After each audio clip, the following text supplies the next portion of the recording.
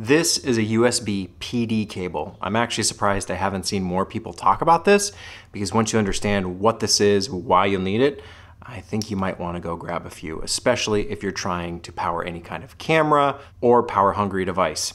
These days, we've all gotten really used to the USB-C connector. These are almost on every electronic device imaginable, but USB-C is not all created equal. This cable is special because it actually supplies more voltage than traditional USB would offer. So you can charge things like laptops, cameras, tablets, gaming devices, and other power-hungry electronics. I found this cable after a friendly commenter let me know that USB PD was a thing. I hadn't even heard about it before, and yet I'm so glad I actually know about it now because it solves a big problem I was having.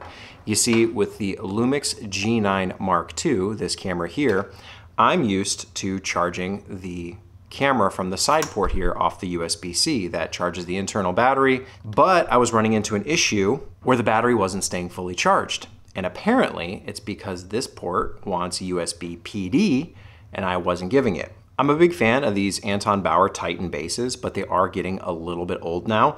And the USB port on here is not rated for USB PD, but there are 3 DTAP ports, and these DTAP ports are 15 volt. With this type of cable, I can take that DTAP, convert it to 9 volt, which is what the camera wants, and send it in USB-C, and now the camera can stay powered all day long. The original USB cable I was using wasn't enough. It wasn't giving enough power.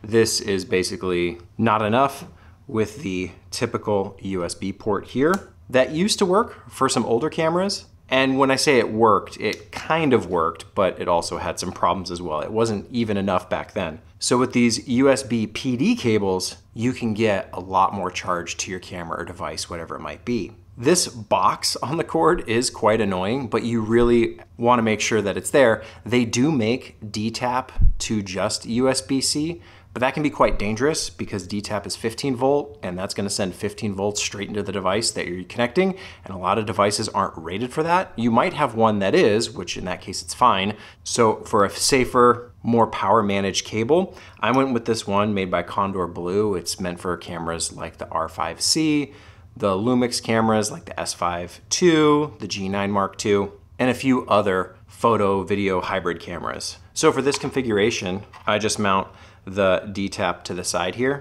That plugs straight in. A little blue light shows that it's getting power. I can run this over the top of the camera and plug it in the side here, USB-C. The red light comes on, letting me know that it's charging this battery.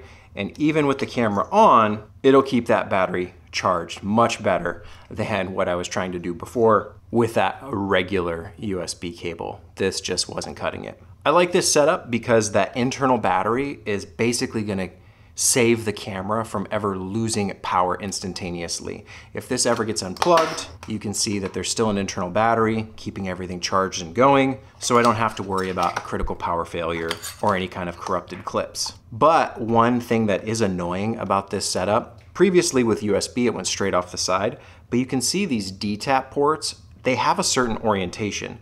So this one, when I plug in, the cable goes up, but any other DTAP cables, because of the way these ports are built in here, they end up having to go down. And by down, I mean underneath the camera. If you try and set this down, you end up setting it on the cord, and that's really irritating. So I'm actually working on a solution to kind of reroute the configuration of these ports to make sure that all the wires are going up towards the camera, away from the base, so I can actually set the thing down. These are all the little minor gripes you end up figuring out and working through as you start building things and their optimal configuration. Okay, I've taken up this extra DTAP port with a USB PD cable, where previously I was using USB, and that means I need to move my monitor cable to a different spot, and now that creates a whole new set of problems. But I actually kind of enjoy figuring all this stuff out and working through the mess. So if you haven't heard about USB PD yet, definitely check it out. I imagine a lot more batteries, a lot more devices are going to be requiring this standard,